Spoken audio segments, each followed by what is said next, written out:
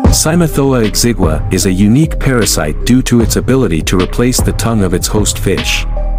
This parasite is commonly found in warm waters around South and Central America.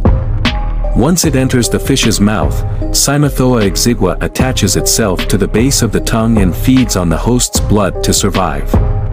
Over time, the parasite gradually replaces the fish's tongue with itself and becomes a functional tongue.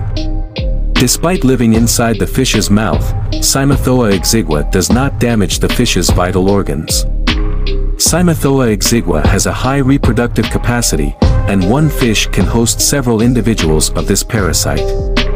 If Cymothoa exigua is removed from its host fish's mouth, the fish will have difficulty eating and reproducing. Thanks for watching, and see you in the next video.